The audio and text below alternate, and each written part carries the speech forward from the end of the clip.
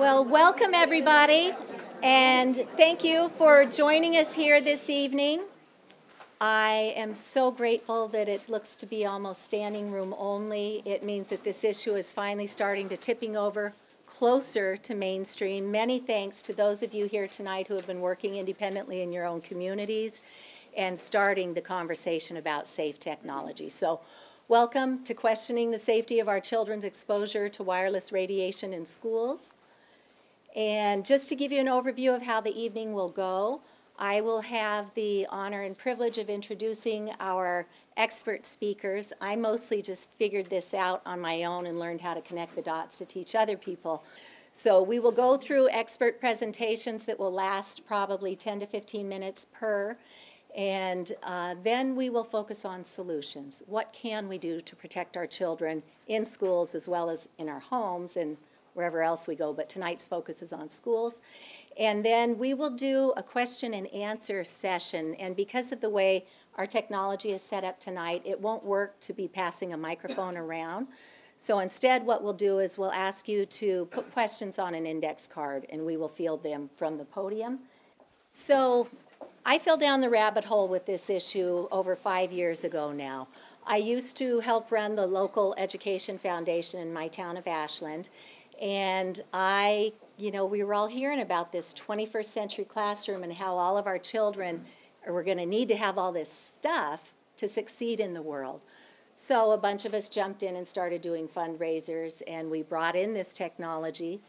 And then at book group one night, a girlfriend of mine who's an electrical engineer said there could be something up with wireless technology. And sure enough, once you do get past the cursory search and say, is Wi-Fi safe, you will find studies that say, oh, we did studies and there was no harm. I didn't know it at the time. Those are primarily industry-funded studies. But once you look at the peer-reviewed, published, non-industry funded scientific literature, I was just astounded that there are literally thousands of studies all over the world showing biological effects. So I raised this with my school committee, with our superintendent, with our school nurses, with anybody who would listen. And at first I got back crickets, like literally nothing. And our district was going through a lot of change at the time. I think we were on our 5th or 6th superintendent in as many years. And so once they started looking at it, though, they formed a committee.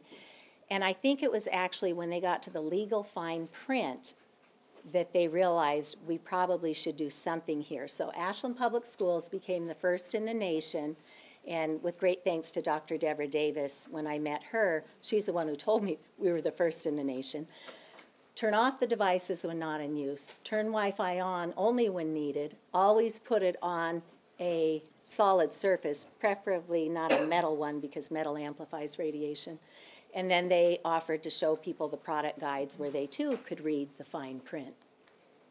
So does anybody in here have an iPhone with them this evening? Okay. Let me ask you to take it out. And if you don't have one, you might want to look along with a neighbor. And give me a nod when you can get it out and get it into settings. Okay, and then an easy way to remember how to share this with your colleagues and loved ones in your town is remember the acronym GAL, like this gal at the library taught me this little party trick. From settings, you go into general, you just scroll down a little ways to general and hit that. And then up at the top, the A is for about, hit that. And then scroll all the way down to legal, all the way down. It's second from the bottom. And at the bottom of legal, you'll see RF exposure, which is radio frequency microwave radiation that the industry politely calls energy. And in that legal fine print, they tell us two really important things. One, keep this device X amount of distance from your body, or you may exceed the FCC limits for public radiation exposure. And two, use a hands-free option, because they don't come right out and tell us, but that one device has 5 or 6 separate antennas constantly pulsing a microwave radiation signal to make or maintain a handshake with the nearest cell tower or router. And we don't need that. So if you have to make a call, turn all those other antennas off. If you have to send a text, turn all those other antennas off, because you've got one in there for cellular, one for data, one for Bluetooth, one for Wi-Fi, one for locator, and by now one for a public hotspot, because the industry is using us as their network. Who would know, right?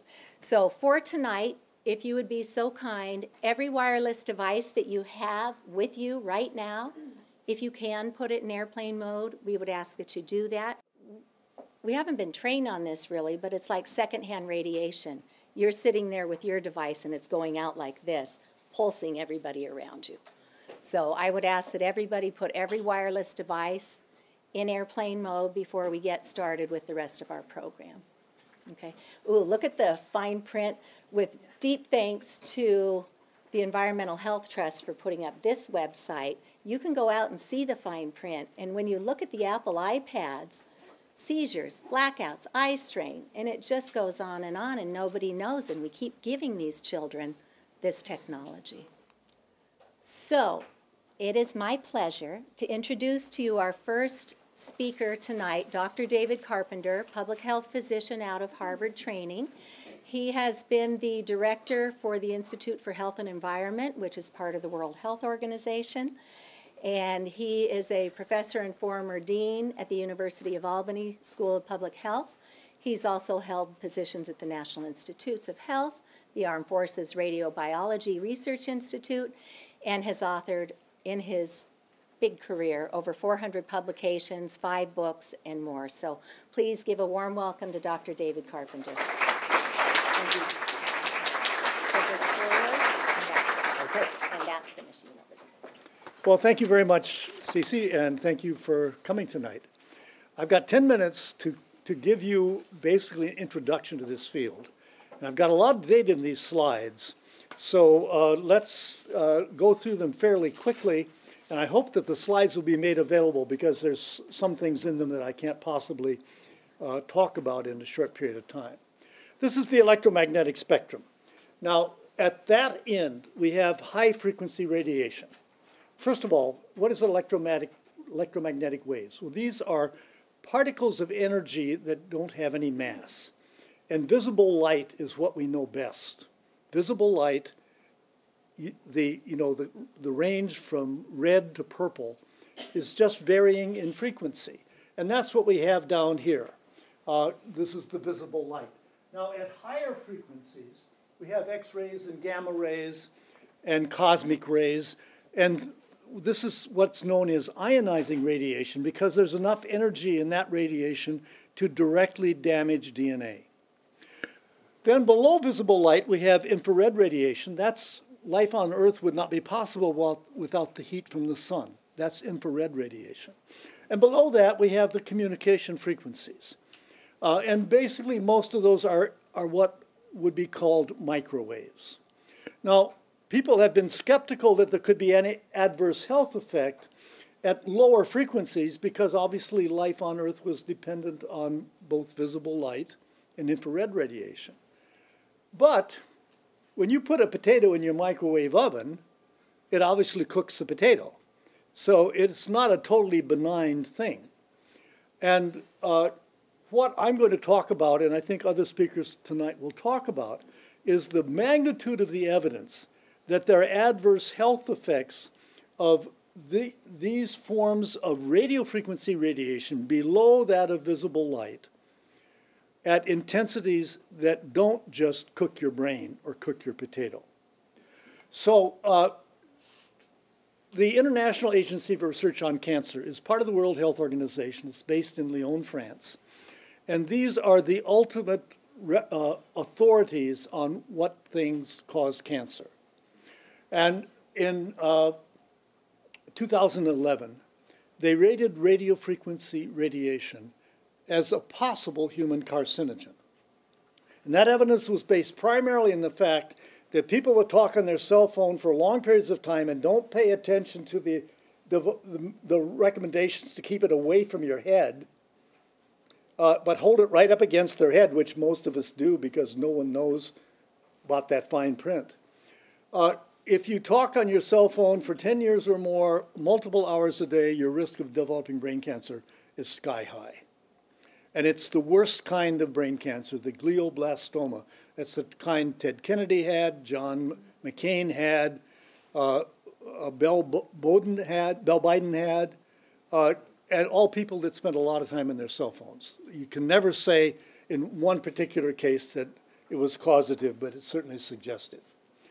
Now, the reason it wasn't a stronger recommendation at this time was that nobody had ever demonstrated that animals developed cancer from cell phone frequency radiations. That changed a year ago when the U.S. National Toxicology Program exposed rats for the duration of their lifetime to cell phone frequency radiations, and they developed the same two cancers that we see in people. Radio frequency radiation at intense level causes cancer. Now, well, everyone thinks our government's going to protect us from any things that are dangerous. Well, think again. In the U.S., the Federal Communications Commission is the organization responsible for setting standards for our cell phones, for our Wi-Fi and things like that. And they say, well, you know, we don't really have standards, we have recommendations. And if you're really concerned about it, there's some things you can do. Use a speakerphone, don't use your cell phone, use a landline, a whole variety of things you can do, but they have standards that are grossly out of date. Now, the Government Accounting Office has begun to look over the shoulder of the Federal Communications Commission, and they are saying, you know, you haven't really given very much in the way of advice or standards. Now, I went with a colleague to the FCC a couple of years ago, trying to understand why they have such ludicrously inaccurate standards. Basically, the FCC says if your brain doesn't heat when you talk on a cell phone, or if your body doesn't heat when you're in a Wi-Fi environment, there's no problem. Well, that is just, it totally ignores an enormous body of evidence from scientists around the world that show there are multiple adverse health effects. Cancer is a big one. Men that hold a wireless laptop on their lap too long will have reduced sperm counts. That usually gets the men's attention. There are women that put their cell phone in their bra have an elevated risk of breast cancer. And now we're beginning to understand that there's a whole syndrome called electrohypersensitivity, where some people are unusually sensitive to exposure to radiofrequency radiation and even electricity-related magnetic fields, and develop a syndrome that consists of fatigue and headache and a feeling their brain isn't working right and pain of various sorts. But the FCC hasn't really dealt with this. Now, here's the guidelines in the US, Australia, Canada, relative to some other countries in the world. Now, actually, I'm a little suspicious about some of these guidelines because it's pretty well known that even though some of these countries have official guidelines, they don't enforce them very well. But you can see how outrageously out of sync the US is with other countries in terms of recommendations in terms of exposure. And that very high level of radiation limits is all set to prevent your brain from being heated when you talk on your cell phone or when you're exposed to any other form of radiofrequency radiation. It's short-term exposure. I've forgotten, I think it's 1 minute, something like that. Very brief exposure that isn't going to cook your brain. But think about our lives. We are exposed to this radiation continuously. Cece had to ask people to turn off their cell phones. Well, if your cell phone is on, it's communicating with the cell tower. If you talk on it, it's going to communicate much more. And in this room, I suspect probably half of people have cell phones with them. I do. I have it in my pocket. It's never turned on. I don't know my own number, which makes my students think I'm absolutely crazy. But I use it when I travel, and I just came back I was in LA this morning. So I use it, and I have it to tell my wife to come and pick me up if this meeting is over. But it's not turned on. And as I say, I don't know my own number. But so the FCC has these limits. All right, 30 minutes of 100 microwatts per centimeter. And we know those are wrong. Now, where did those limits come from?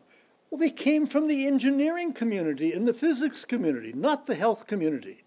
When Cindy Sage and I went to the FCC, they said, well, we don't have any health expertise. We get all of our advice from EPA and NIH and other health agencies.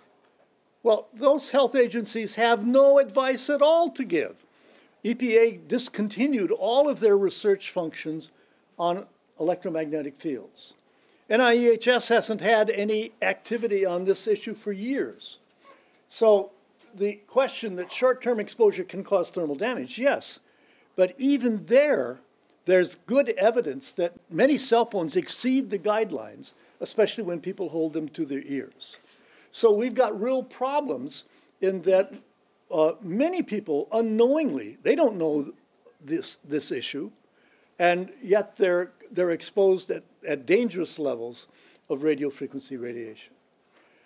Now, my colleague Dominique Belpomme in Paris has done some wonderful studies trying to, as I said, there was a problem that people were skeptical that we have all this evidence that people get cancer from electromagnetic fields, but until you show that animals get cancer, they didn't believe it. It's the reverse situation from studies of chemicals, where we usually know that we study chemicals in animals first, and then we begin to look in people. But here we've got enormous amount of evidence that people develop cancer, develop these other diseases from this exposure, but they didn't want to believe it till we showed that you have cancer in animals. We have that evidence now. One other issue has been that there weren't clinical chemistry tests. You couldn't take a blood sample or urine sample and identify people that suffered from this syndrome of electrohypersensitivity. Electrohypersensitivity, these are relatively nonspecific symptoms. We all get headaches every now and then. We all feel like our brain doesn't work right, quite often. We all get tired. But when people find that if they go into the presence of high levels of electromagnetic fields, those symptoms appear in spades. And many people are totally disabled because of their having to be in an environment where they're exposed. Dr. Belpomme and his colleagues have now found a whole series of tests in blood and urine. None of them are 100%, but they distinguish people that have electrohypersensitivity from people that do not. Unfortunately, these are not standard tests. I have people calling me constantly saying, where can I go and get these tests? My answer is go to Paris. It's about the only place I know where you can get most of them. But we are beginning now to find rigorous clinical tests that will distinguish electrohypersensitivity subjects from other people. It's a real disease, and it can be very disabling. Now, this is the Job Accommodation Network. And one of the big issues here is how do we protect people that have this illness? People that can't continue on the job they used to have because the environment is full of radio frequency fields that cause them to be ill. Or particularly in the reason we're talking here tonight, students that are electrosensitive that have to go to school, but the school has so much radio frequency radiation that the students get ill. You think about schools today. Most schools have Wi-Fi throughout the school. Think about the computer classroom. Now, it's very important that everybody have access to the net, the internet, that they learn to use it. It's a critical part of our society. But if you have 20 or 30 kids in a wireless computer classroom with one big router up there, those kids are basically in a mini microwave oven because all of the laptops are communicating. And is it any wonder that some of the kids become ill? I say no. So this job accommodation network suggests some things that can be done to help accommodate people that suffer from electrohypersensitivity. And if you think it's bad now, let me just warn you that the rate we're going is going to get worse. There's implementation of 5G, the next generation wireless communication, which is going to result in mini cell towers put in front of every fifth or sixth house. You're not going to be able to walk down the sidewalk without being continuously exposed. You're not going to be able to live in your home without being continuously exposed at levels much greater than we have now. But relocate workplaces away from areas where symptoms are triggered. Change the employee's shift to allow them to work at times when everybody else has gone home with their cell phones. Provide handset extenders or alternate headsets. Little simple things that can be done that can make an enormous difference. Now, one of the things that Dr. Belpohm has shown is that many of the people that are sensitive to electromagnetic fields are also sensitive to chemicals. And there are many people that have that syndrome that also have chronic fatigue syndrome or fibromyalgia. I've had a major study of Gulf War illness where veterans from the 1990 Gulf War developed the same set of symptoms, probably because of some environmental exposure. We don't know exactly what it is. There must be something in common with all of these things. And Dr. Belpohm's work has shown that some of these same clinical blood and urine assays are found in individuals with multiple chemical sensitivity. So there are a whole variety of things that can be done to accommodate people that are electrosensitive. And this is one of Dr. Belpohm's manuscripts that describe that. It's interesting that he and I and colleagues from 4 other European countries went to the World Health Organization in Geneva 2 years ago to try to get them to change their position on the level of hazard. We basically got nowhere. What they told us is they take all of their advice from the international ICNIRP, International Radiation Protection Advisory Committee. It's a self-appointed group that has a long history of ties to the industry, and they advise the FCC, most governments, true in Canada as well, and yet they're totally inappropriate. They're not the people that have demonstrated the hazards that we know exist. Now, this is just one example of a situation in school. This is where the wireless equipment is close to where students are. So, of course, the students are going to be highly exposed. Now, not everyone is going to respond with the same symptoms. There's a variety of susceptibilities. There are probably a lot of people that have symptoms that don't recognize what they come from. But in schools, it's pretty clear when a child gets a headache every time he goes to school and recovers when they go home. Access points in school classrooms and dorms that are against Federal Communication Commission guidelines are common. And these are just examples in one school of that. Now, these are measurements taken in a meter that detects radio frequency radiation. The top is from a school that has limited use of devices, and the bottom is from a school that has extensive use. Each of those peaks is a peak of radio frequency radiation. And one of the issues is the FCC standards will average those over long periods of time. We have increasing evidence that it isn't just the average overall that's important, it's the rapid on and off. And you see how many of those massive peaks there are there. Here are just some other examples of school readings every 3 seconds versus the coffee shop readings. Now, coffee shops often have Wi-Fi. You can't go into a McDonald's or a Starbucks without being in a Wi-Fi environment. And some very electrosensitive people get sick when they do that.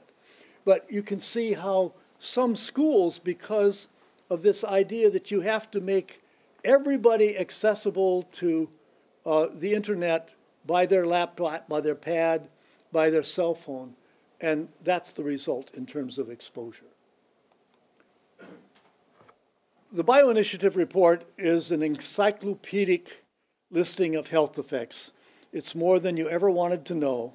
You can find it at www.bioinitiative.org. I was the co-editor-in-chief for this report. It's, as I say, it's encyclopedic. It takes each of the health effects, each of the organ systems, and provides information.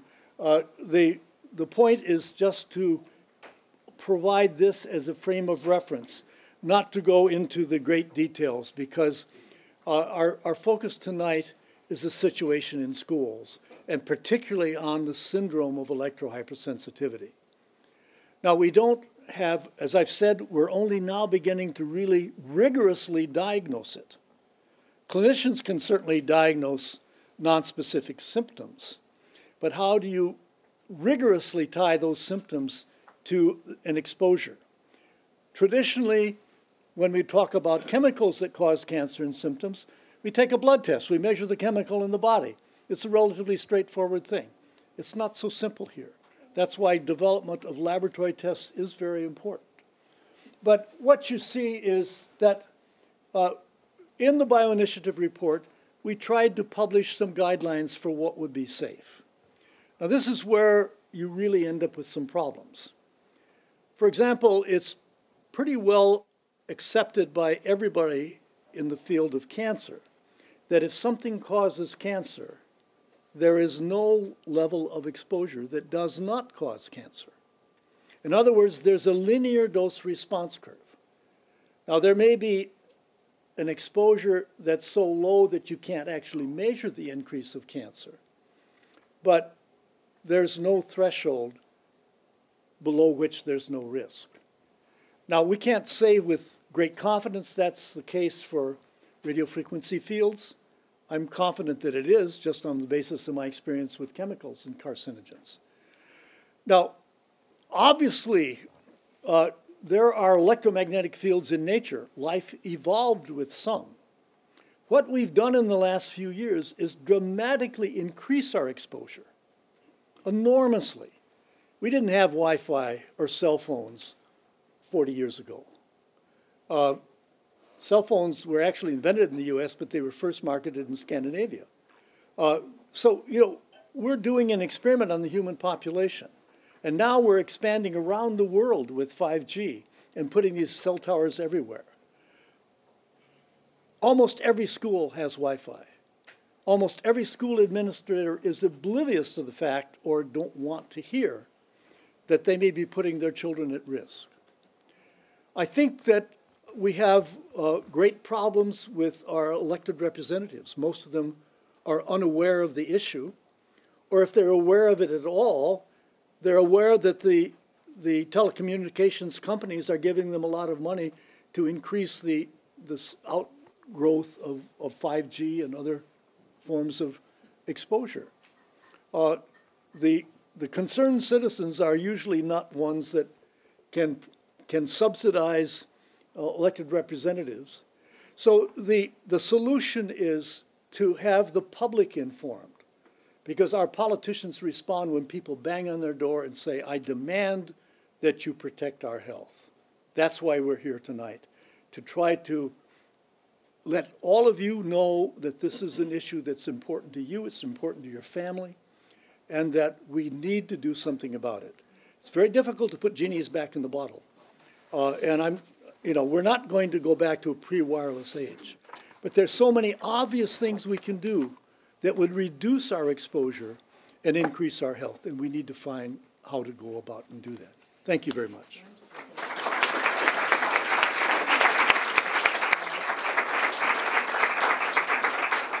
Thank you, Dr. Carpenter. Next, I have the privilege of introducing Dr. Martha Herbert. She is here in Massachusetts, a pediatric neurologist and neuroscientist. She founded the Transcend Research Program over at Mass General as part of a Harvard program. And she is also the founder of Higher Synthesis Foundation. And she is the principal investigator and scientific director of a current project that she's working on called Documenting Project Hope. Oh, Documenting Hope Project, apologies. So, Dr. Herbert, thank you very much.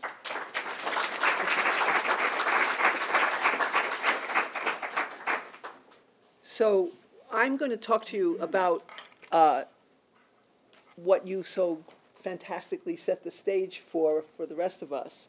I got involved in this issue. I first heard about it in 2002. I went to a little seminar in the mountains somewhere held by a journal, and I thought, this is really interesting and concerning, but I really don't know very much about it, but I filed it away as potentially interesting. And then, for the next decade, I became involved in looking at the relationship of toxicants to neurodevelopmental disorders, and began to see that, David, you were talking about how there are all these conditions that are associated with environmental health syndrome and electromagnetic sensitivity, and there seems to be something in common across them. And in my work on children in particular, but not only children with neurodevelopmental disorders, I came up with a kind of a list captured from a lot of literature of physiological systems that are disrupted in environmental exposure. Now, I should say that for me, and this Documenting Hope project that I work on, we operate on what we call the total load model, or a cumulative impact, which means there are many exposures. There's no one exposure. We're walking around constantly exposed to Wi-Fi, but there's also all kinds of chemicals in our water, in our air, in our food, and so forth. And we have in our bodies ancient systems that are involved in processing chemicals and other things in our body. And that's what we have. We're not basically developing a new physiological pathway anytime somebody patents a new thing that you can be exposed to. So these things are shunted down various pathways, and those pathways can get overloaded, and you don't need a giant dose of any one thing. You can have a lot of little doses that add up. So that's what the total load model says in a nutshell.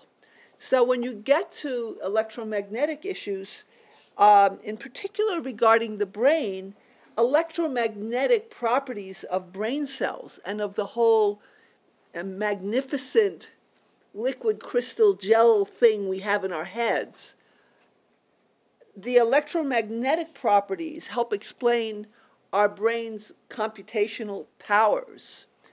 And not only in our brains, but actually every cell and every organ of our body has not only biochemistry, but electromagnetic signaling. And we need these things both in brain and body to be optimized in order to be at our best and to fulfill our potential. And at the same time, we're surrounded by exposures that are not developed in relationship to what would be best alongside of our own electromagnetic makeup. And so what we have is evidence that the electromagnetic fields and radio frequency radiations are important contributors to degrading the exquisite fine-tuning of the optimal chemical electrical functioning of our bodies. Now, you mentioned Cindy Sage, and she approached me to write a paper for the Bio Initiative, the second one, on autism and electromagnetic fields. And I turned her down about 6 times because I was busy. And she finally got me. I still remember talking to her on a cell phone in an airport. And she talked me into it because I've been, I've been thinking about toxicants, I had been thinking about them, they affect the brain, but the activity of the brain is at the electromagnetic level. So in order for toxic substances to affect brain waves, they've got to be, there's a word, transduced into the electromagnetic domain, whereas we're walking around with exposures that are speaking the language of the brain in terms of electromagnetic waves, but they're not speaking the native language of any organism. So we have confusion in how we deal with this. So this is something to think about. And it's also, I should say, that a lot of inventions that we are surrounded by in our consumer products and our infrastructure are basically developed in ways that were comfortable for what people had been using in laboratories, and they didn't really necessarily try, or mostly do not try, to make them more congenial to living organisms. So I want to review for you some of the ways that electromagnetic fields and radio frequency radiation can damage living systems. So first of all, there's cellular stress. Production of heat shock proteins is an example, which even in the absence of actual heat, these radiation forms damage cell membranes. The integrity of the cell membrane and of the membranes of the subcellular organelles in the body are really important for protecting one domain of activity, which may need to go on in an acidic environment from another domain of activity, which needs to be carried on differently. When this starts to be leaky, it again degrades the optimal tuning of the function, not only of brain cells, but of cells throughout the body.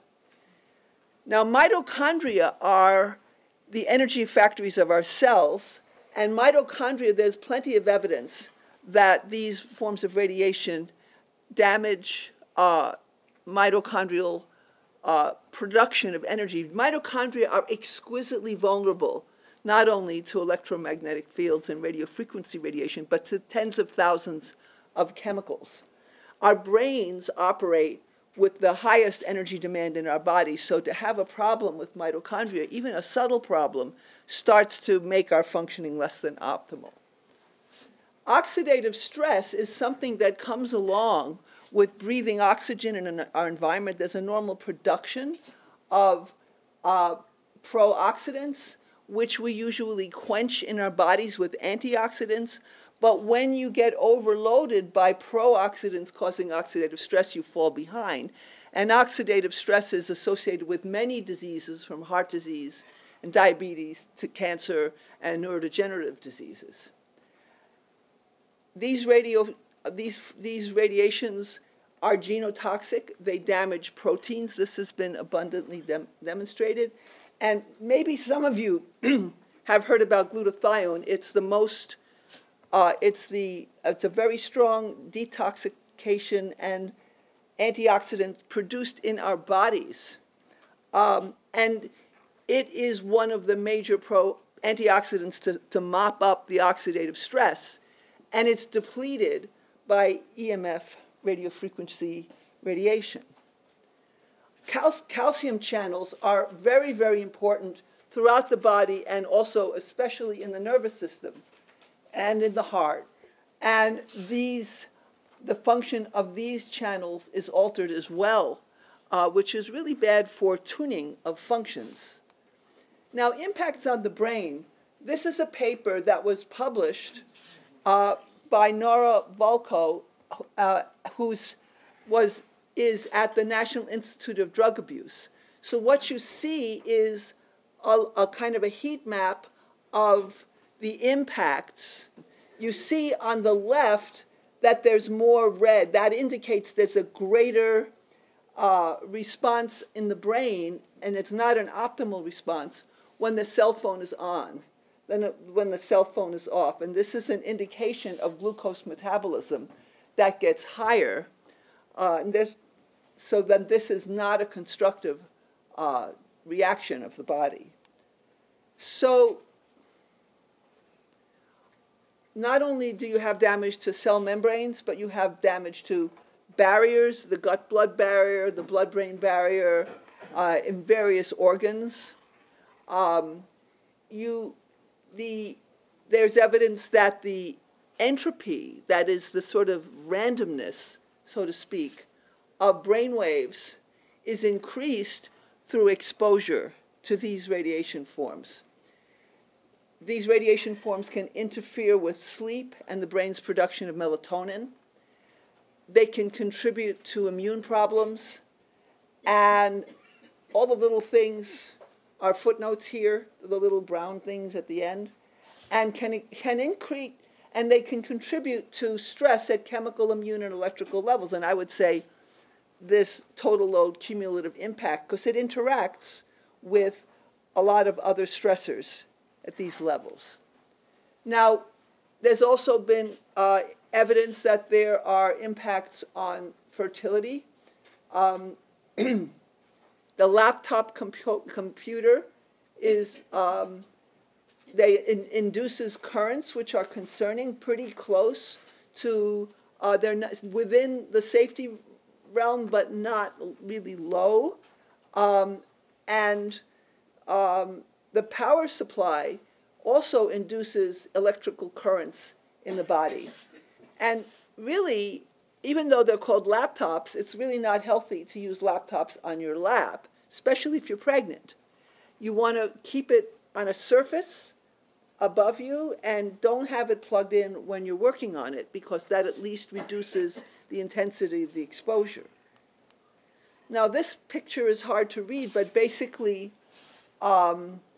the electromagnetic fields can impact many levels of supports and stages of fertility, including impacts on the pineal gland, the sperm, the ovary, the embryo, and of course the next generation of organisms, human and other, that grow up with these exposures, creating those kinds of changes. Here's some work showing that the brains of children and adolescents are more vulnerable. So you see on the left is a 34-year-old, on the middle is a 6-year-old, and on the right is a 3-year-old. The brains are not only smaller, they're shaped differently, the bones are thinner when you're younger, especially quite young. And so having a device really close to the head of a young child penetrates, you can see, further into the brain. And here it says, when used by children, the average radio frequency energy deposition is 2 times higher in the brain and 10 times higher in the bone marrow of the skull compared with mobile phone use by adults. And here is a study. It's a modeling, it's a mathematical modeling using commonly used methods of the absorption level of radiation from a tablet in the brain of a child. And this showed that the penetration, you don't see an adult image here, but there are adult images in the paper, penetrates substantially into the head of the child just from more or less having it in the position that you see in the photograph there. Now, there exist international guidelines for diagnosis of electromagnetic EMF-related illnesses. They've actually only been developed by the Austrian Medical Association, and the consensus paper on these medical guidelines has been developed, and these are available online. Electromagnetic or electrical hypersensitivity syndrome is it's very disabling, and most physicians wouldn't really be trained to piece together the different symptoms or into that diagnosis, or even to think of asking what a person's exposure levels may be, sources of exposure and exposure levels may be. So it's important for us to raise awareness children in schools who are in this high Wi-Fi environment may be having symptoms that their doctor wouldn't put together. And if you don't think of it, you might try treating them with drugs or other kinds of treatments where a mitigation of the exposure might be much more effective. So what are some solutions? First of all, I was talking in the beginning and throughout about total load or cumulative impact. The cumulative impact of stressors, or exposures, whether they be chemical or electromagnetic, are pulling you down. And I mentioned that antioxidants are among the things that can help protect you. A variety of nutrients can build resilience so that you're less vulnerable to the exposures that you get. And antioxidants, the rainbow diet, where there are different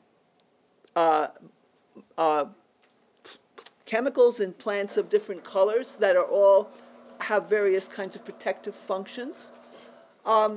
So you definitely want to build your resilience. You also want to avoid unnecessary exposures. Don't carry your cell phone in your pocket. Don't keep things on. We've already heard some of this. So you want to improve the support of resilience, and you want to reduce exposures both to electromagnetic fields and to other sources of negative impact.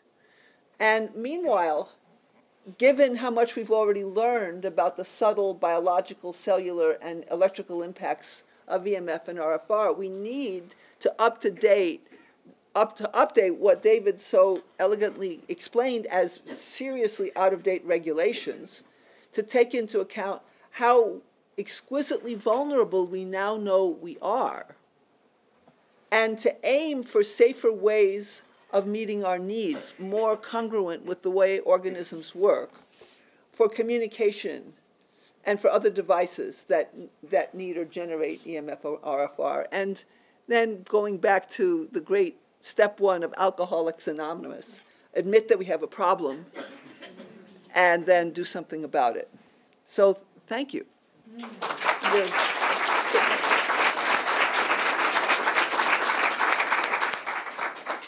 Thank you, Dr. Herbert. And now we'll get to hear from Dr. Ronald Melnick, who is the retired senior toxicologist at the National Institutes of Health that just completed that $30 million study on radio frequency and cell phones, and indeed found clear evidence that this is not something we should be exposing ourselves or our children to. He has a wonderful career working for our highest posts in our government at the White House Office of Science and Technology. He served on that International Agency for Research on Cancer and the U.S. Environmental Protection Agency. He's received the American Public Health Association's David R. Paul Award for science-based advocacy in public health. And as I mentioned, he was the lead designer on the National Toxicology Program study. So Dr. Melnick.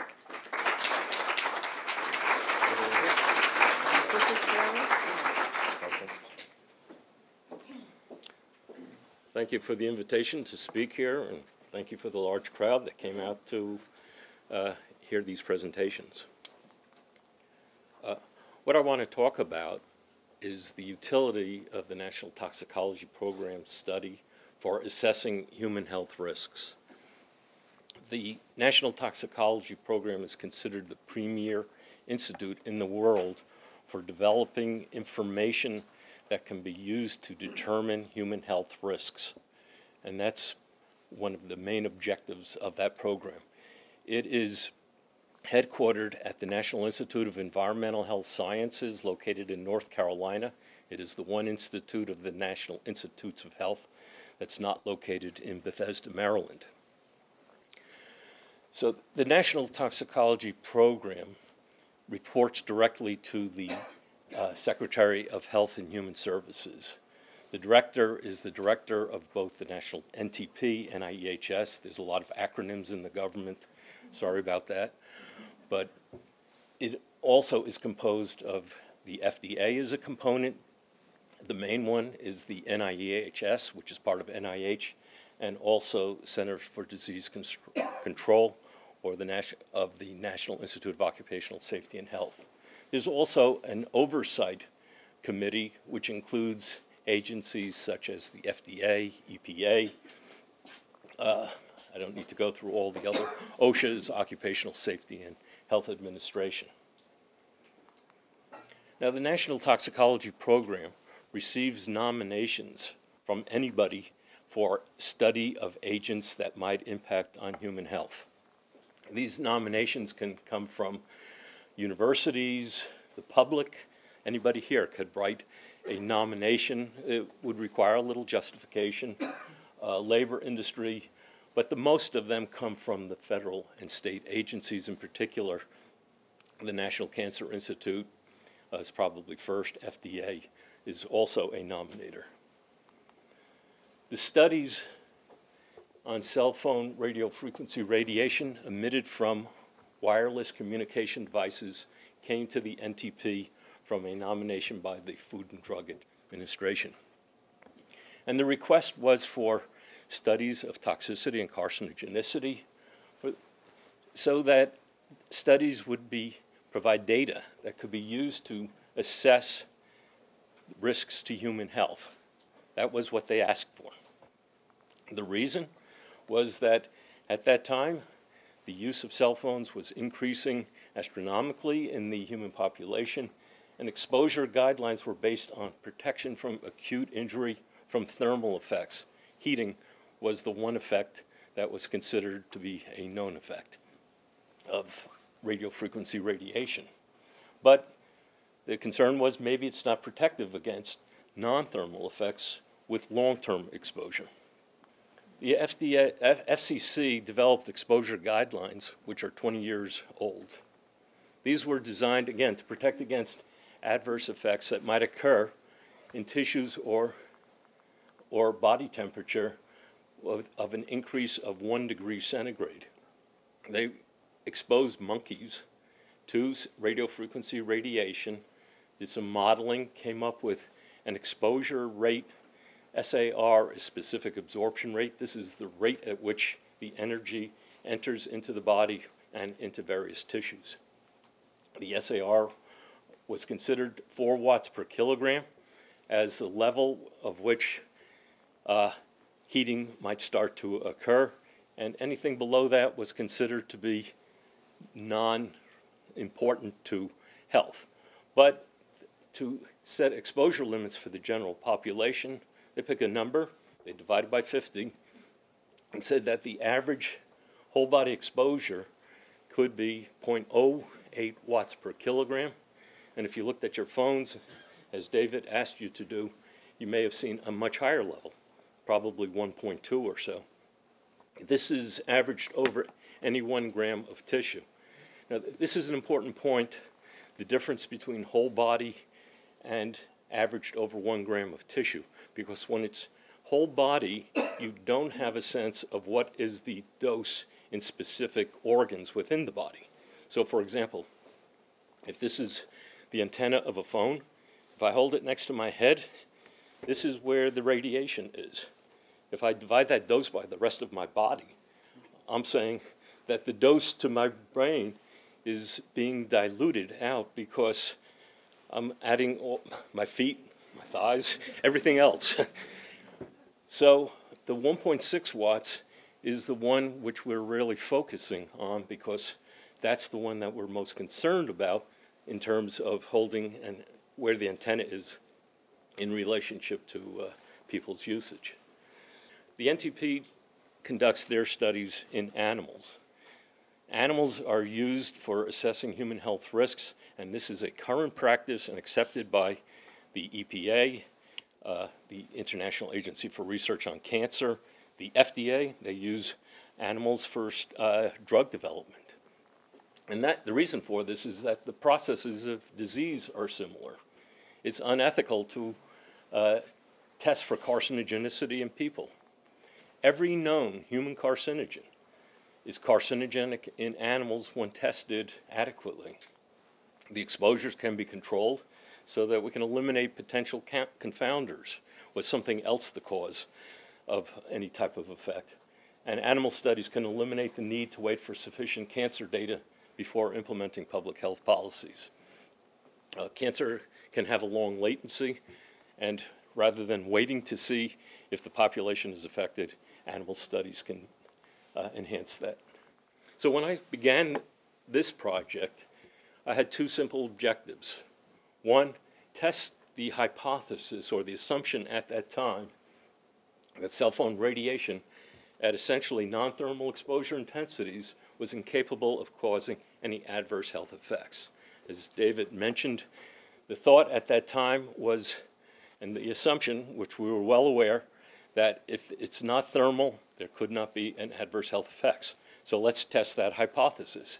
And if we saw an effect, what is the dose-response relationship so that data would be available to assess human health risk?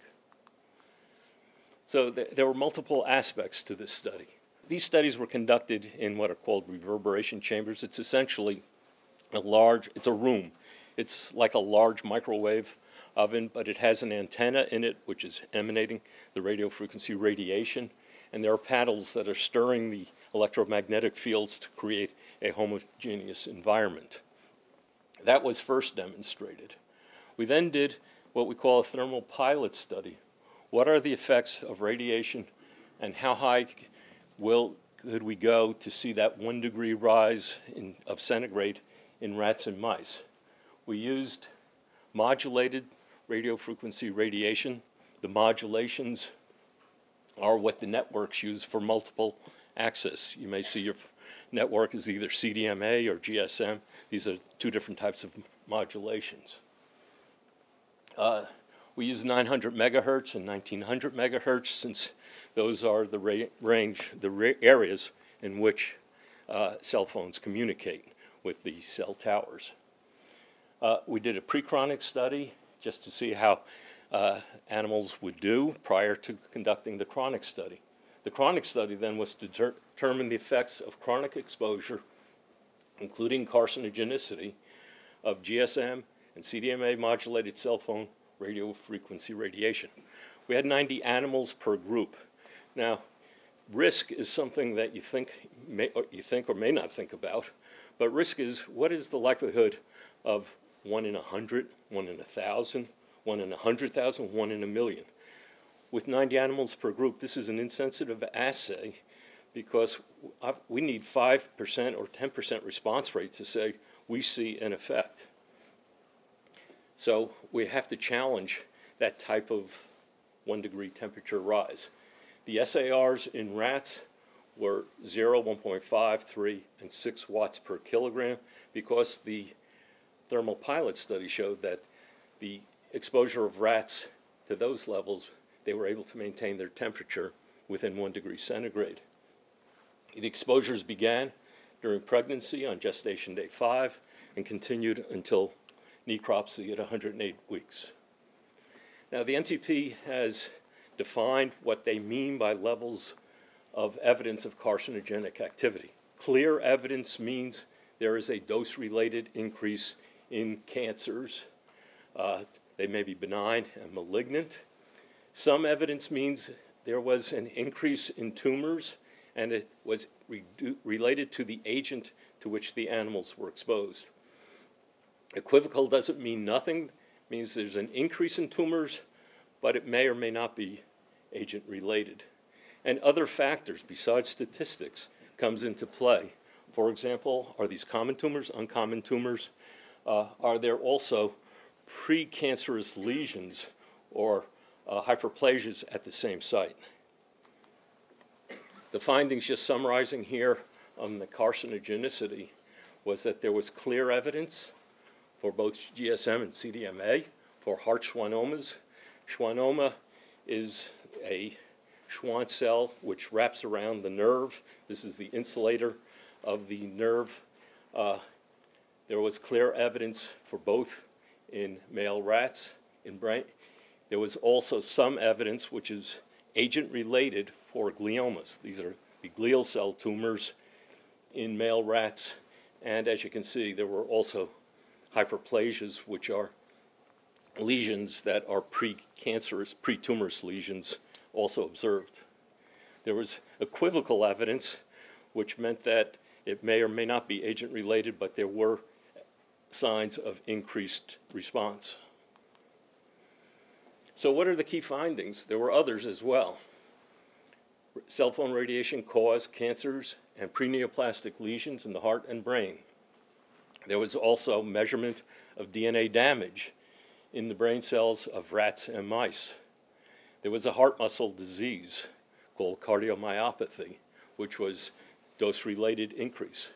And as I mentioned, the rats were exposed in utero. There was reduced birth weights. Another conclusion is the assumption that non-ionizing radiation cannot cause cancer or other health effects other than tissue heating is wrong. So comparing this to the IARC monograph, which came out in 2000, the meeting was held in 2011. As I said, the NTP found cancers in the heart, schwannomas, and brain gliomas. The IARC evaluation was that it was possibly carcinogenic to humans. This was based on increases in two overall studies for glioma and acoustic neuroma. This is a Schwann cell tumor of the nerve in the ear canal. This was both in the what's called the Interphone study. That was a multinational study. I'm not sure exactly how many, approximately 10 countries participated. The US didn't. And in Sweden, by Hardell, found numerous reports of his case control study showing increases in schwannomas and gliomas. So what are the expected next steps? Well, as I mentioned, this was nominated to the NTP by FDA, so now they need to do their job. The nomination to conduct the quantitative risk assessment so that FCC can develop health protective exposure standards. FCC has the guidelines, but they're not health-based. They're based on heating. FDA has that data, but they refuse to use it. Because of the widespread use of cell phones, even a small increase in cancer risk would have a serious health impact. So as I said, what is risk? Is it 1 in 1,000, 1 in 100,000? If it's 1 in 100,000, it's still a lot of people when you consider there's approximately 5 billion or 4 billion users worldwide. And precautionary principles should be promoted, not if you are concerned. The health agencies need to promote precautionary principles, especially for children and pregnant women, because the cancer risks may be greater in children due to the increased penetration, which was shown by others, of cell phone radiation within the brains of children, and the developing nervous system is more susceptible to tissue-damaging agents. We know this from numerous studies with chemical agents. So a lesson learned, we should no longer assume that any current or future wireless technology, including 5G, which is being rolled out, is safe without adequate testing, because to do otherwise is unethical. Thank you.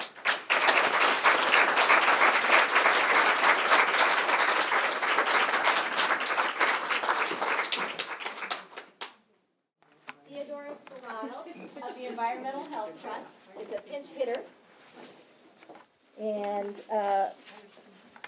social work clinical psychotherapist for both children and adolescents, special education therapy, and work in an ADHD clinic.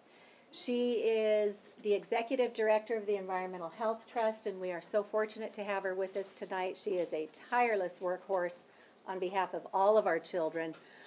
She coordinates scientific programs, talks all over the world, and collaborates with the leadership team of the Environmental Health Trust to pull all that off. She's done an amazing job of compiling information out at the Environmental Health Trust. It's a terrific resource for anybody who wants to go out and investigate this issue. And she has developed a number of educational resources for communities and our government. And we have a number of handouts here on the tables. Everybody's welcome to take with them before they leave today, too. So Theodora, thank you so much. Thank you so much. I'm glad to be here. Do I have the, Yeah. thank you. Thanks. So there's a lot to say about this issue in terms of what international policy is happening now, and also in the United States, because scientists have been saying, and the roar is louder than ever, that there's documentation that wireless radiation can cause harm, and we need to have protections. And of course, protections require policy change. So I started out about almost a decade ago now as a social worker, and I was in an in-house therapy program I directed in-house in the schools. When I heard that wireless could be harmful, I was very skeptical. I loved my phone, and I realized that I had certain assumptions at that time, but I decided to look into it because I had 2 young children. I assumed that they safety tested devices before they came on the market. Except I found, as was discussed, the EPA was defunded, and in fact there was no pre-market testing. I assumed that there's constant research going on this issue to ensure no harm, only to find out that really there were only a few studies, one which Dr. Melnick discussed and Dr. Herbert talked about, the NIH study, the $30 million NTP study, which found clear evidence, and that took years to finally see the results of. I also assumed that there are scientists with electromagnetic radiation expertise tasked to systematically review the science to ensure safety, because of course you wouldn't put it out there if you didn't know. And the answer is no. In fact, there was an interagency work group which I spent hours on the phone trying to track people down, and finally ended up with a retired person in the EPA who basically told me to reduce radiation to my children. The interagency radio frequency group is all but defunct in that it barely meets, has no agenda, no notes, and they have no power. And I don't even know what's going on with them. I'd like to know more about what they talk about a few times a year.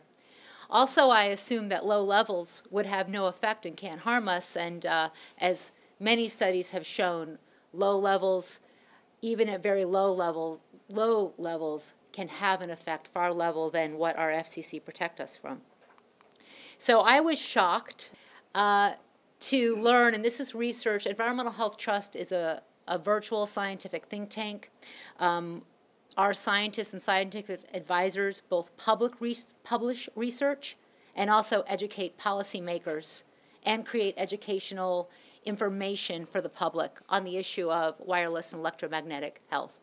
So I was shocked. I mean, you can't see it, right? But this is imaging done by some of our advisors from Brazil, engineers, which show the radiation off the antenna of a laptop on the lap. The first image, and yellow is the highest intensity, and then it goes from yellow to orange to red to purple. You can't see it that well with the light, but you can go online to our, we have YouTube and we have lectures on our website where you can learn more about this, showing the field coming off the antenna, and then this next image is penetration into the tissues of the body. So for years, and this was,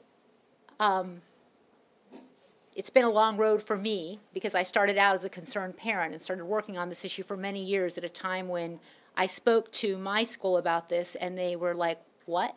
And here we have, this is from 2014, this is in St. Augustine School in Italy, where the counselor is removing the Wi-Fi router. This is after the parent group petitioned to have that done. And the parents are looking on. This is a ceremony, sort of a celebratory ceremony as they do this. And in fact, there are many regions in Italy, as an example, where the mayor or the local government has called for the removal, or they have removed the Wi-Fi. In 2017, the Minister of the Environment ordered electromagnetic reductions, and one of the pieces of that was cabled internet in school as the safest way to get the internet. Worldwide, many countries have been taking action on this issue. And I'm not going to talk about cell phones. There is a lot going on with cell phones. I'm talking about Wi-Fi today. So not only are private schools worldwide starting to look into this, and many removing or reducing the Wi-Fi radiation exposure. I can tell you that I was at My husband is a musician, and ever since he volunteered to do music at my daughter's nursery school 10 years ago, he continues to do it every year. So every year he goes back and plays music. And a teacher came up and tapped me on the shoulder in the middle of the auction and said, "Hey, I was thinking about you because we removed the Wi-Fi at the school." And I was like, wow, so here we are. We have on our website a list of schools. We have a running list of schools that are removing the wireless. Belgium, France, Israel, Cyprus, and French Polynesia banned in nursery school. France has a new law since 2015 where it's turned off in the schools as the normal setting, only turned on when needed by teachers who are not using the wired access, and many teachers are aware and utilizing that. In Cyprus, they have, the health minister has called for the removal of wireless in the elementary schools. There were reductions in Israel. You can go on our website under international policy and learn more about this. This is a still from French Polynesia's educational campaign. They have this 1-minute video which shows you the electromagnetic radiation in your home and your community. And here is a still from the living room. You can see the phone, the router, and in fact the gaming console, which I find when I go to people's homes is a really large contributor to a child's exposure, especially when I walked into a friend who had all these consoles in her teenage son's bedroom. They are radiating all the time when they're powered on, even when you're not using them. This is still from a video from the Cyprus Children and Environmental Health Protection Committee. They have 3 public service announcements, which are, everyone must watch them. Please click on Cyprus on our website and watch these amazing videos. We translated them, and I'm half Greek, so my mom actually helped with the first one, which is how I learned about them. Haifa, Israel, this is an image from a news article when the mayor of Haifa ordered the Wi-Fi out of the school. He is quoted as saying, "If there is doubt, there is no doubt. We must take extra precaution." And I was honored to be at a conference at Hebrew University in Israel, also with Dr. Melnick, where Reuben Kerman, the Haifa head of IT, actually presented how they got everything wired, put in these wired installations, and showed over here are from his PowerPoints. How do you set up a room so that the kids can be learning and also have wired access and, of course, not trip on the wires? And he talked about how they developed in-house capacity to really make that work. The Council of Europe in 2011, in their Resolution 1815, talked about reducing exposure to the public. And one of the points of that resolution is the recommendation to give preference to wired internet connections and strictly regulate the use of mobile phones by school children on school premises. There's a lot in that resolution that's also online on our website. The Maryland State Environmental Health and Protection Advisory Council is it is a body of the state of Maryland, where I'm from, and they issued a report. These are the first recommendations from a body of the state in the United States on reducing radio frequency radiation in the classroom. And I'm just going to highlight a few points that I think are really important from the recommendations. They're a 19-member panel. About half are representatives from Department of Health, Department of Education, and there are appointees and representatives from the House and the Senate as well. So they recommend limiting exposures as much as feasibly practical, and to consider using wired devices in the classrooms. And I thought this was really important because there's a lot of renovating happening in our state. If new classrooms are to be built, network cables can be added at the same time, providing network access. This is simple, this is easy, it should happen today, as should, I believe, putting in wired internet rather than wireless. But this, moving forward, is something that where is the cost? In fact, it's going to be cheaper. Once you get those, all you are is running wires and setting up designing your school. So you can learn more about that online. And they're still doing a lot of work on that. I was just at a meeting last month. The United Educators of San Francisco, I was honored to do a webinar with Dr. Cindy Russell of Physicians for Safe Technology, another important resource on radio frequency and electromagnetic fields. And they actually, the webinar is online on our website, and we have it on YouTube as well. We've been doing replays with Q&As for a couple months now. I think we've done like 3 or 4 of them. They issued a resolution, as have several PTAs and teacher unions, on enhancing technology safety. And they did this after California, the Department of Health of California, issued recommendations on how to reduce exposure to your cell phone. They explained how, when you were exposed to a lot of radiation, and how you could reduce exposure. Dr. Moskowitz, who has a website, Safer Electromagnetic Safety, we can look up Dr. Moskowitz, Safer, I forget the, okay, thank you. He actually needed to do a public information request and then go to court to get these recommendations and the drafts out, because it had been so long. As it turned out, they had for almost a decade been drafting and redrafting and drafting recommendations on how to reduce exposure. And the first recommendations were, in fact, for reducing exposure occupationally to state employees. And they talked about recommendations to protect employees and their families, which included purchasing technology which was safer and had low electromagnetic radiation, not to use DECT phones, to use corded phones instead. So we talk about a lot in this webinar as well. I hope that you will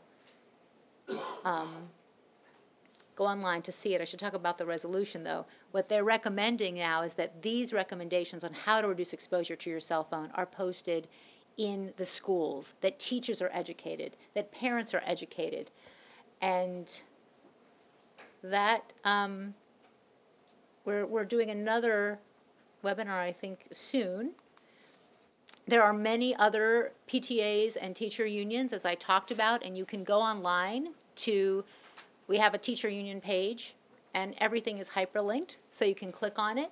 The United Federation of Teachers, the New York State Teacher Union, which also has a webinar with Dr. Magda Havas with Grassroots Environmental, and we have in this room Patty and Doug Wood, who facilitated that webinar. In these many reports and documentations from teachers and workers in the school who've really looked into this, they talk about reducing exposure to pregnant women, informing staff, labeling Wi-Fi routers, having on and off switches, or using Ethernet, which is safe and doesn't have this radiation connected to it, and having Wi-Fi free zones. We have all of those up online as well. And I thought this was just, I just wanted to quote this letter from a PTA. This is near my town. It's from the Hillsmere Elementary School, and this was a letter because it was a cell tower going up near the school. They said, we could go on citing studies and appeals from scientists, but the bottom line is there is evidence that exposure to current wireless radiation causes harm, and there are too many unknowns about the full impact of wireless technology. And I think a lot of people come at various places, but a lot of parents sort of end up here. We have here the New Jersey Education Association, which did an article, which is online, as well as a 2-page PDF on how to reduce exposure to and minimize your risk from wireless devices. And I'm pointing out 2 things that are important on their recommendations: hardwiring devices that connect to the internet, and hardwiring all fixed devices such as printers, projectors, boards. I was at my daughter's basketball game and realized that even the scorecard was being wirelessly connecting, and there was this huge router, and it was sitting right in front of the person who was doing it. And I thought, they don't know. You're not supposed to be that close to it. No one was saying, hey, keep a distance. I mean, it likely says that there needs to be a 20 centimeter distance, which is about 8 inches, in order to maintain FCC limits, because they're only tested, with that distance. And nobody knew, and people are running around and crowding and talking, and people need to know. And we can easily be using wired for that particular need, certainly the way that room was set up. The Baby Safe Project is an invaluable research and educational campaign, a joint initiative with grassroots environmental education. That's it went over, but it's babysafeproject.org. They have recommendations on how pregnant women can reduce exposure. There is an appeal that has been signed on to by, I think, over 240 or 270 now, doctors, educators, public health experts, on urging women to reduce exposure. And if you watch the press conference online, you can see Dr. Hugh Taylor, who's chief of obstetrics at Yale, talking about the research that his lab did, where they exposed pregnant mice to cell phone radiation and then tested the offspring and found increased hyperactivity and more memory issues in the babies when they got a little bit grown up and got tested. And there's recent research, I don't have a slide on this, but it's replicated research showing damage to teenagers' memory after 1 year of heavy use of cell phone to the head. So what will it mean for a lifetime of exposure? What will it mean for all of these hours and hours a day in schools where there's wireless, and also cell towers near schools? And I put this up because it was covered in Newsweek and everywhere. We've been keep compiling all the news stories happening with this, but this is in Ripon, California, where this is the headline from Newsweek: parents concerned as fourth child diagnosed with cancer while attending a school with a cell tower on campus. There were actually a couple staff members as well who developed cancer. And recently, and parents have been advocating on this for years, actually, at this particular school. But recently, when there was another student diagnosed, they have been educating, and more is happening there. There were 2 walkouts. There were two walkouts with hundreds of students refusing to go to school. And we just heard, I think 2 days ago, that the school district asked the company, can you please remove the tower, even though they were under contract? And I heard that now Sprint is saying that they are going to move the cell tower. And there's important research not discussed tonight, but you can go online to read, about this radiation promoting tumors out of Jacobs University at very, very low levels. So when you mix carcinogens with electromagnetic radiation, having tumor promotion effect. All of these medical organizations are recommending reducing exposure. The American Academy of Pediatrics has recommendations on how to reduce exposure. If you plan to watch a movie, download it first, then switch to airplane mode in order to avoid unnecessary radiation exposure. There are so many ways that we are unnecessarily exposed to this that we can decrease. And you can go online again to learn more about that. The Collaborative for High Performance Schools has criteria. We know what to do. We just need the political will to do it. And this is our website, ehtrust.org. So please learn more at Environmental Health Trust. And I thank you so much.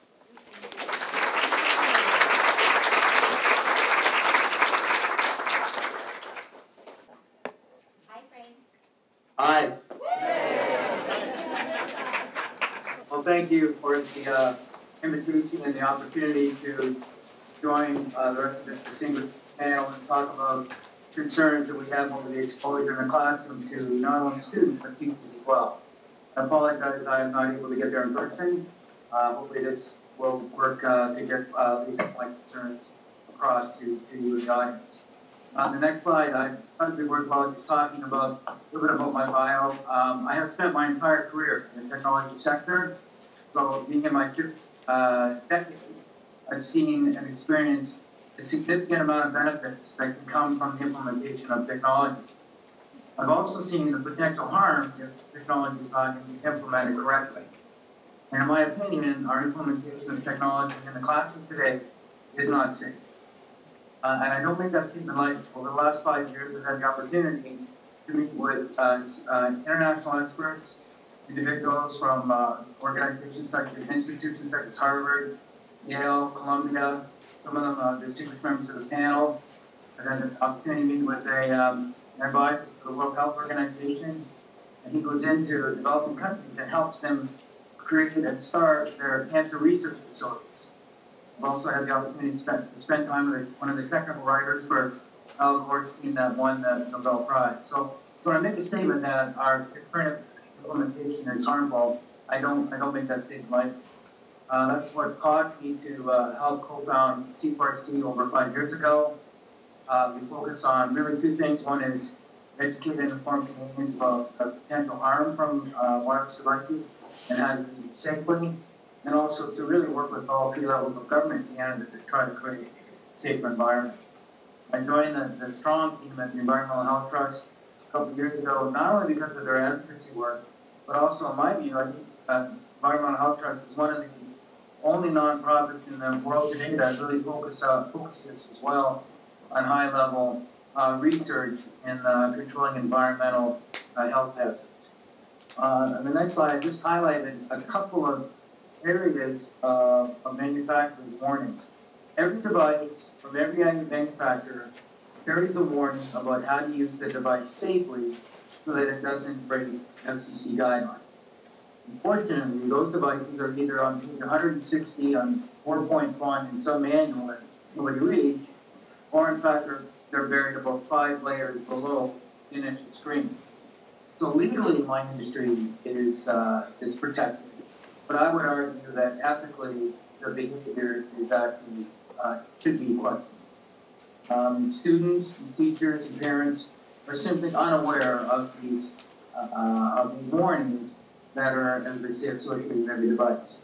Two of the examples I have here: the Samsung device, which is a laptop meant to put on your lap. If in fact it's used that way, it will break FCC guidelines. Like you've heard, some of the other speakers talk about the guidelines. In fact, are out of date, out of touch. But so, if you don't keep that device 8 inches away from your lap, it actually will harm you, even according to FCC guidelines. The iPad, you can try to read the instructions there.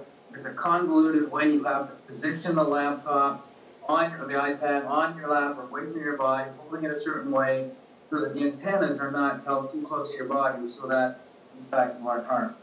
When it comes to cell phones, I don't have examples there, but every cell phone carries a warning. Minimum distance that's safe is to half an inch. Some devices need up to 1 inch to be protected. On the next slide, we started talking, when we initially talked about putting routers and putting Wi-Fi in schools, we had one router that was actually put out in the hallway, and it would provide the coverage of the school. As you can see now, we're starting to talk about high-density Wi-Fi design systems, and these are some of the guidelines from the manufacturers. So Cisco talks about, consider putting these access points under the seat, because the signals are being attenuated. In other words, the signal is being absorbed by the students in the classroom. And oh, by the way, it's a pretty good way to just hide the device. The Netgear talks about the demand, the significant increase in demand because of the multiple devices that are being used. We've done some studies where, on average, there's at least 2 or 3 devices per student. So if you get 30 students in a room, there could be anywhere from 60 to 90 devices in that classroom, all communicating, all talking, all needing information to use. The Secure Edge, very clearly says, don't even think about using residential routers because they're not powerful enough to provide this high density coverage that we need. Extreme Networks is one of the many organizations now talking about a mesh networking system. So instead of each device talking to the router directly, we're now sitting them all at this nodes, so that in fact each device can actually talk to every other device. So now you've got up to anywhere from 60 to 90 devices acting like little mini routers. And what that says is you've got 60 to 90 devices radiating all the students and the teachers in the class. Next slide is an example. As you get more and more of the yellow and red, the high end of not only coverage, but high end of the radiation. As you can see in this configuration, we've gone well beyond one router per classroom. We're now starting to see where there's these hotspots across the whole part of the classroom. It used to be worried about the student that was sitting at the fringe area where two routers may overlap coverage. Well, now those things are gone to this advanced networking system where everybody's actually bombarded. When my team or any other team would go in and install a system, they're worried about data transfer rates, they're worried about coverage, and they're worried about minimizing the delay. There is absence. So therefore, you would put in maximum power, turn the devices up maximum power, you have the maximum number of routers that the organization can afford, with absolutely no regard for the exposure to potential harm to the students or teachers in the classroom.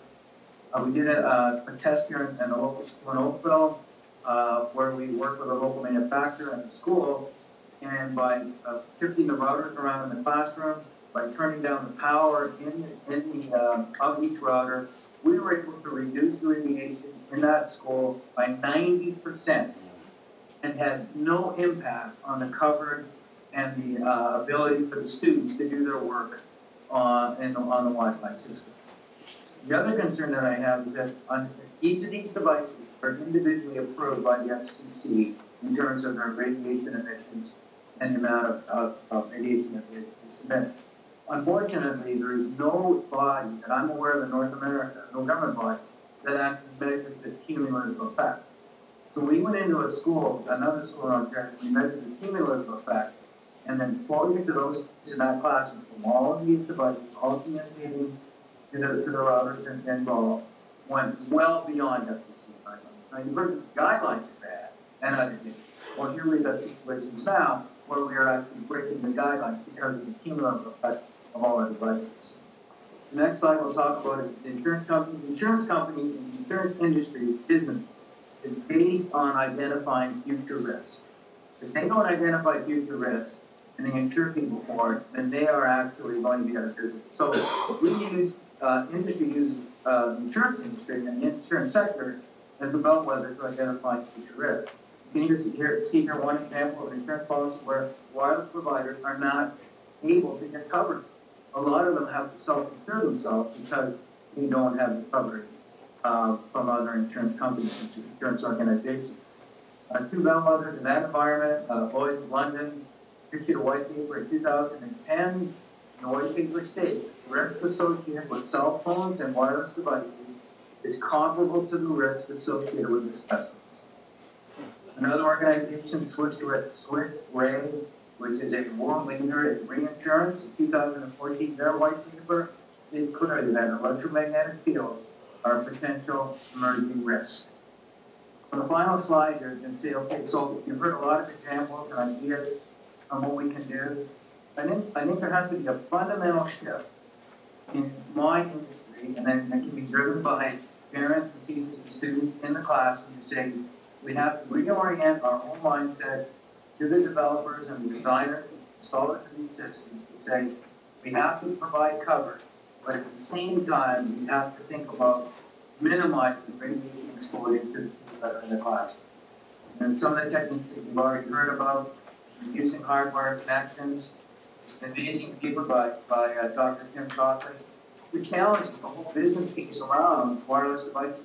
We know that wired connections are safer, they're faster, they're more reliable, they're less vulnerable to security and privacy attacks, and they're fundamentally safer. So things are gone, and Theodore gave you some examples of when you're building a new facility or renovating a facility, that's absolutely the cheapest and best time to put in the wired solution.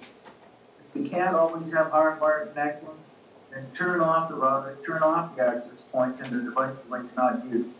Download the information, turn off the devices, put them in airplane mode if you need to, turn off Wi-Fi, and then you can still run the test or run the lesson without having everybody be unnecessarily reading.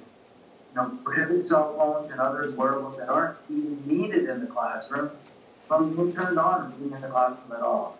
I think we need to go back and challenge my industry more to provide better solutions, not only the devices, but the software that supports it, to allow the teachers and the students to use them in a safer environment. So to conclude, the last point on my slide, based on my experience with situations like this, and I don't know that there's much different, people feel a little bit dejected. They're saying, I've met with my teacher, I've met with my principal, I've met with the board, I can't get them to do anything. And I urge you to continue to push, because the statement that was made is elected officials,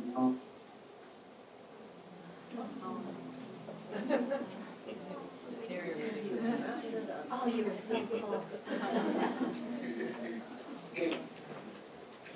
Okay. Well, Frank, I don't know if you can hear me, but I'm going to go ahead and thank you very, very much for your patience tonight and sticking with us on this.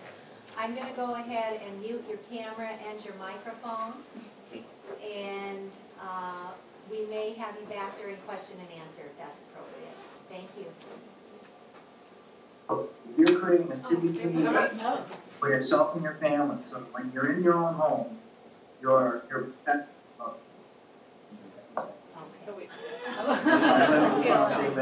So you own your home, you own your environment, protect yourself, protect your family, and you can then at least have several hours of rejuvenation and repair.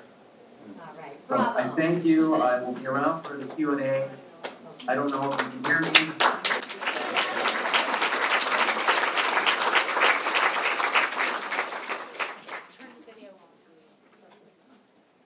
I want to add, we have all these handouts, including Environmental Health Trust, how to reduce exposures in schools. I hope everyone has a copy of this. It's all on our website. You can download. The American Academy of Pediatrics recommendations, and on the back a Can you hear study. me? Yeah, but we're going to turn you I down can't hear you now. And more. And also, some articles about a lesson in wireless radiation by Patty Wood, as well as an article by Dr. Melnick about the FDA needing to do its job with the NTP, which are copied and on these tables, so please take some and bring it out. Okay. All right.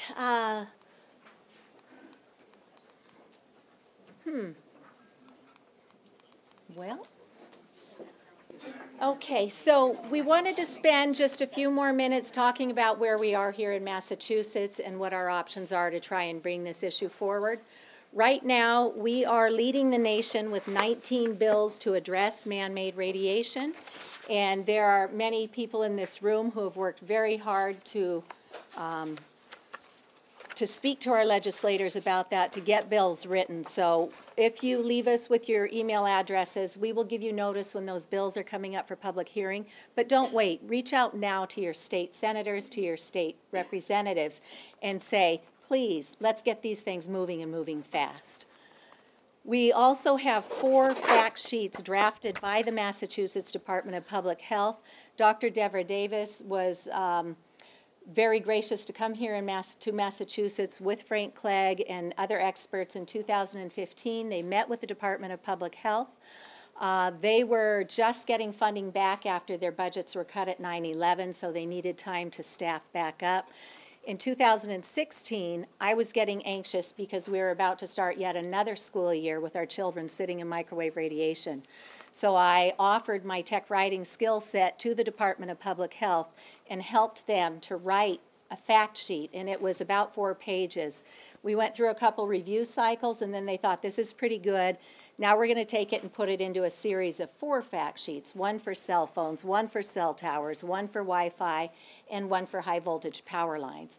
That was in 2016, and we thought we would have that out quickly. 3 months, he thought.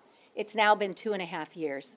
So I don't know what's going on behind the scenes, but we have a sheet somewhere, or I'll send it out to you if I have your email address here, that lists who at the DPH should we be talking to about this. And I'd like to thank Keith Marciniak, who brought me into North Middlesex Regional School District. We educated his superintendent, the IT director, the school committee chairwoman, and then they offered to let us speak to school committee. And God love Keith, he's been going like every 2 weeks for the last 2 years, presenting new information, and every time they sit there looking like deer in the headlights.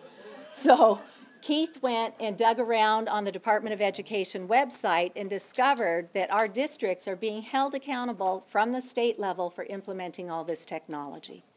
And so he put me in touch with Kenneth Clow, who is the Office of Digital Learning Director in Instructional Technology. And Keith and Kenneth Clow and I had a lovely conversation just last week about this. He's in touch with Commissioner Riley, and they are very much aware of this. Keith is going to be testifying tomorrow morning at the Department of Education's monthly board meeting. That is something that everybody in this room can do. You can sign up to speak and give public comment because they need to hear from more than just me and Keith and Ruth Rinn, who did it last month. So Can you say that again, where we would make public comment? at the Massachusetts Department of the Massachusetts Department of Elementary and Secondary Education, they have a monthly board meeting, and you just need to reach out on their website and say, I would like time to speak. You generally have 3 minutes at the beginning of a public health or a public meeting to offer your comment. So back when we were developing these, the Worcester School Committee had us in, and with great thanks to the people like Leslie, who's with us tonight, and Lance and others from Worcester, who have been critical in educating the teams out in Worcester, both at the town level and the schools level. And at the point where we came in to educate there, Dr. Bob Knorr, who was the director in the Bureau of Epidemiology in the Department of Environmental Health at the DPH, he actually sent them a list of things people can do as precautionary measures, and that's what that link will go to there.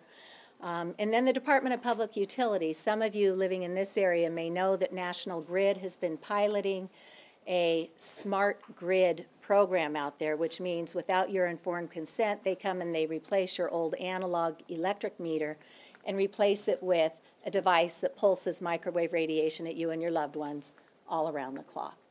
That pilot is questionable. The Attorney General's office is investigating for cost overruns. Patricia Burke, with us tonight, has just been a champion in tracking all of the fraudulent activity around that. She's now working down in Rhode Island, trying to support people in New York, where National Grid is spinning that Massachusetts pilot went so great, so now we're going to do it in your state too.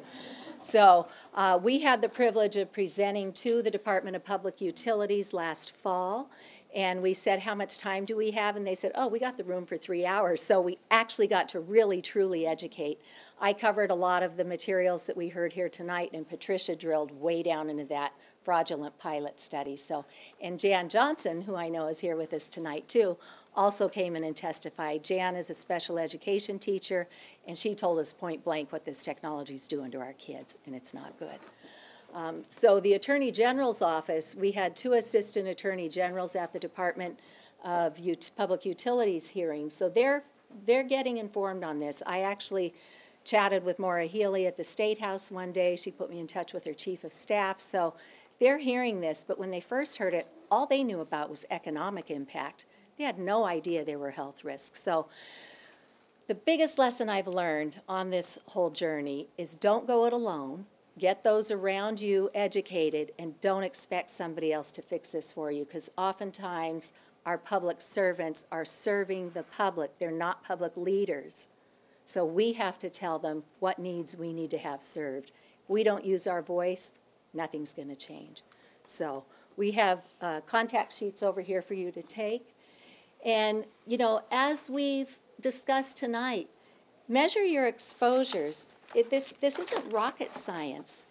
We can actually get a device that will show us what our microwave radiation emissions are. And here in my town of Ashland, I actually got a grant to put one of these on loan in our public library. This device is about $400. If there was no radio frequency in here, we'd just hear a little crackle confirming it's working.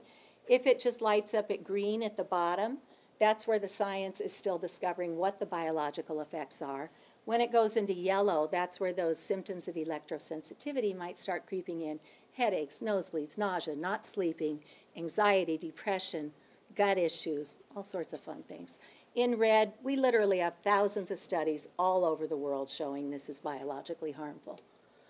So even though most of us have turned off our wireless devices, we're sitting here under wireless access points. And you see it jumps up and down. That's the pulses. That's the peak exposure. So don't let anybody tell you, well, oh yeah, the average is okay, because it's those peaks that are breaking our cells. All right? So measure. Go into your schools. Measure what you've got, and then you can take a router and plug an Ethernet cable into it, right? Plug it in on the back of the router. Then just plug your device in on the other end of the wire, go into your settings, and turn off all those antennas. And some people say, yeah, but the iPad and the Macs, everything's gotten so skinny, you can't really plug it into an Ethernet anymore. But you can. So this is the gigabit, the Thunderbolt to gigabit Ethernet adapter. I don't know, 20 bucks or something online. This will hardwire my daughter's MacBook. We figured out how to hardwire her cell phone. She uses an iPhone. It's the Lightning to RJ45 Ethernet LAN network adapter. So when she's home from college and she's home, we just got a little splitter so you can plug both things in at once. Then you just plug it into your device, go into those settings, and turn all the radiation off. So when I first did this with my daughter, she was about 15 at the time and kind of probably tired of hearing Mom talk about this stuff. So I said, just plug it in and see if it works. And she goes, oh my gosh, it's so much faster, right? So she's excited. And then I could see the wheels turn. And she said, so if I'm running my connection through the Ethernet cable and I've turned off all those antennas, does that mean it's not eating into my data plan? And I said, yes, because if she goes over budget, we make her pay, right? So that's how I sold a teenager on this, right? Yeah. So, but there are other things. There's something called a pluggable. Some of the Android and, Chromebooks and stuff, you can hardwire with this too, but you do need to look at the pluggables online. Customers have written in to say, yeah, it works on mine, but it doesn't accommodate it in this operating system. So before you buy it, make sure it's compatible. So then once you've hardwired everything, measure again, because there's sneaky little antennas all over the place. My printer, I thought I had everything off, and I was sitting there in my home office one day going, okay, I slept great last night, I ate a good, clean, organic diet. Why do I feel like the earth is sucking me down again after an hour or two of sitting in my office? And so I pulled out my meter, turned it on, and it was my printer. Although the little light wasn't on the front, it turns out there were 2 antennas inside my printer. So I just had to go into settings and go off, off. So it is important to measure to make sure you're really getting all this stuff. As we've discussed, it's just going to be like big tobacco all over again, which it kind of already is. But as we go towards solutions, we may need a transition period. You can't go from where we are today to hardwired tomorrow. So what can we do to reduce it? You can put your devices on timers, right, with multiple settings. So if somebody needs to have it on for a short period of the day, it can do that. You can put kill switches in. You can have electricians put in light switches. And as Frank Clegg was indicating, you can reduce power consumption in the networks. And I'd like to give a shout out to Peter Sullivan of Clearlight Ventures. He has worked with the Palo Alto School District out in California. And they figured out, like Frank was saying, the industry gives us everything full tilt all the time. Boom, boom, boom, boom. You can take that down 90% and still have connectivity without all of that all the time. You can talk to your manufacturers, encourage our schools to be telling the manufacturers, we need sleep mode. That thing shouldn't be pulsing if nobody's trying to make a handshake with it, right? In Europe, they have decked cordless phones. Remember, we all had wired phones at home at once? Then they got replaced by these digital electronic cordless telephones, the decked. Well, mine was sitting on my nightstand, pulsing all night long, and I wondered why I wasn't sleeping so great. But in Europe, they already have cordless phones that only pulse when a call is in play. We should have that technology here. In Palo Alto, They discovered that they didn't really need to have the 5 gigahertz band that was now coming in with all their new network equipment. The 2.4 was all they were using, so why is that thing pulsing? They also discovered that there were Bluetooth antennas on in the iPads that they weren't even using. And then they had brought in a new system, and when they tested, they realized the old system was still going too. So we just need to get smart about this and work with our schools to transition through and then eventually get to hardwired. Another important piece of this conversation, first, let's get the radiation out. But the industry has sold us that we need to have all this technology for the 21st century classroom for our kids to succeed. Well, the science shows us that is not how children properly learn. So the American Academy of Pediatrics has recommendations that children under 3 should have no screen time at all, right? And how many parents, need to get something done so they just hand their kid a pacifier in the form of a screen? And then the New York Times has done some great reports lately, and actually there was a new one that came out today, a new article. But the gist of it is that, today's one was called Human Contact is Now a Luxury Good, right? Screens used to be for the elite. Now avoiding them is a status symbol. Go figure on that. But as far as our schools go, back in October, Nellie Bowles did a series of articles. The first one was The Digital Gap Between Rich and Poor Kids is Not What We Expected. America's public schools are still promoting devices with screens, even offering digital-only preschools. So go park your baby in front of a screen and leave them there. The rich are banning screens from class altogether. A dark consensus about screens and kids begins to emerge in Silicon Valley, right? Somebody quoted in there saying, "I'm convinced the devil lives in our phones." And here, Silicon Valley nannies are phone police for kids. Child care contracts now demand that nannies hide phones, tablets, computers, and TVs from their charges. So what does Silicon Valley know that our schools haven't caught on to just yet? And then if you have a child who you've given a device to, and when you take that device away and the kid loses it, there is a very likely chance that that child is developing digital addiction. And that's not just a term that we banter around. The studies are showing that this microwave radiation, as well as excessive screen time, are hitting the same receptors in the brain where we see alcohol, drugs, tobacco, pornography, gambling. So we need to be very judicious about what we are exposing our kids to. Dr. Victoria Dunkley is a child psychologist. She's written the book, Reset Your Child's Brain. She's got a 4-week protocol where, as intimidating as it sounds at the outset, the first week you educate everybody around your child and say, we're going to do a detox. And then you have to actively parent again and plan what your children are going to be doing for the next 3 weeks. And make it fun. And as you know, it sounds like a really scary challenge, but I'll tell you what, at the end of those, the kids are better, the family is better, and now you've got the ability to say, no, this is not ruining our lives or running our lives anymore. It's up to us as the parents. Dr. Catherine Steiner Adair wrote The Big Disconnect about parenting children in the digital age, and she's gone chapter by chapter through the different phases of childhood development from the wee little ones all the way up through high school and what technology is doing to us. Both of these books are very well resourced with scientific literature. So just know, as you raise this conversation and as you're scratching your head going, I think I'm seeing some of this in my own house or with my friend, my daughter's best friend, or there are resources already here to help us get through this. So next steps, you have to educate, because nobody knows this exists, except for the 70 or 80 of us here in this room tonight. You're all to be congratulated for getting here on a busy night.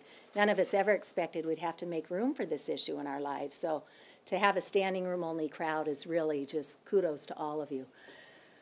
So start the conversations with those around you, then go to your schools. You don't want to go it alone. You'll be too easily swept under the rug. Educate those around you.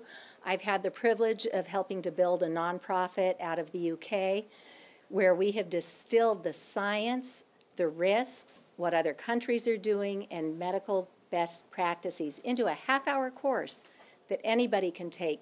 Take it yourself, get your loved ones to take it, and then sit down around the table and say, okay, well, this is crazy. What's the first thing we might do? Maybe tonight we turn everything off and get a good night's sleep. The award-winning film Generation Zapped, I know a number of you have seen it and a number of you have actually hosted it. It's going to be tomorrow night. There's a free screening in Belmont at 6:30. If anybody would care to go, I believe Theodora is going to join me to co-host that one. And I will come in. If you can talk to your library and ask for a screening, they'll pay for the licensing typically and may give me a stipend or something to come in for my time as well. But it's 74 minutes with an award-winning filmmaker. Dr. Herbert's in it, Dr. Carpenter's in it, Theodora's founder of the Environmental Health Trust is in it.